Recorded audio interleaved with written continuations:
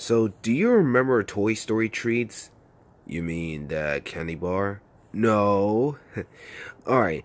Right after Toy Story came out in 1995, Disney decided to tell the company Pixar to make a TV show of Saturday morning cartoon like Toy Story Treats. It's like a um it's like I only have 37 shorts, and they were replaced by different actors, except Wallace Shawn and John Rasberger.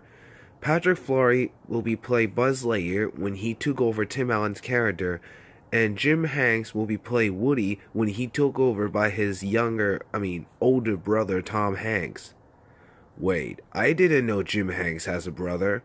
Well, yeah, Tom Hanks and Jim Hanks are brothers. Even he has another brother, Larry Hanks. Wow. So anyways, enjoy the short.